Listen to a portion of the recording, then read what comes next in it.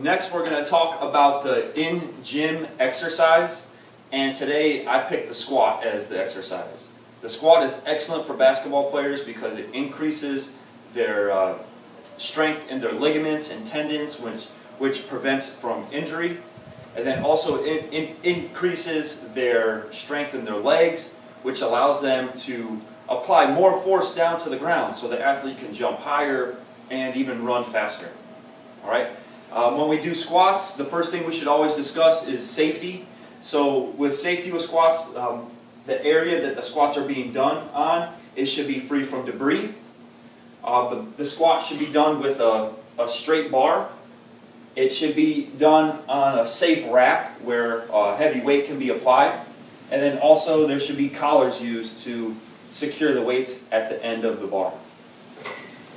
All right. The first thing with squats is the bar placement. The bar placement should be at a secure spot on the rack where all the athlete has to do is lift the bar a few inches to get it off the rack. All right. First, we're going to have the athlete take the bar from the rack. So we're going to have Maritza come on up and demonstrate that. When the athlete's taking the bar from the rack, they're going to grab the bar at about shoulder width. Then they're going to squat underneath the bar.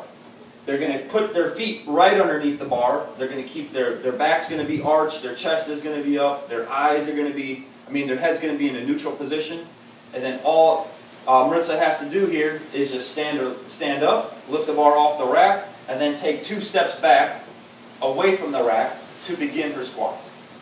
So she has to have a proper stance first. Her stance should be about shoulder width apart, feet rotated out 45 degrees. And then from here, she's going to perform about 10 reps because we're in the warm-up phase of our sets. And she's going to perform 10 reps here, and I'm going to discuss what we're looking for within the squat. So on the descent, she's going to keep a tempo of 2 seconds. And then on the descent, her chest is going to be up, her head's going to be in a neutral position. She's going to hinge at the hips first and then break at the knees. She's going to squat down a little bit lower than parallel. She's going to squat lower than parallel. All right, and then from that 2-second tempo on her descent, that's going to set her up for a really powerful concentric phase, which is the push phase. All right, and basically the concentric phase is going to be the reverse of the descent. Right, she's going to keep the bar over the midfoot, and she's going to keep it in a straight path coming up.